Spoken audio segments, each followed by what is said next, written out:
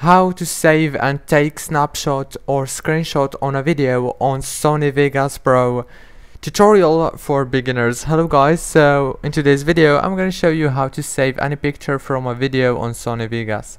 So first thing, choose the picture. For example, I'm going to choose this one and click here, click on best, click full, so it's gonna be on high quality. Now click here on this save snapshot to file, and it's gonna be saved to your desktop directly. If this video was helpful for you, please don't forget to like and subscribe, and thank you so much for watching until the end. See you later.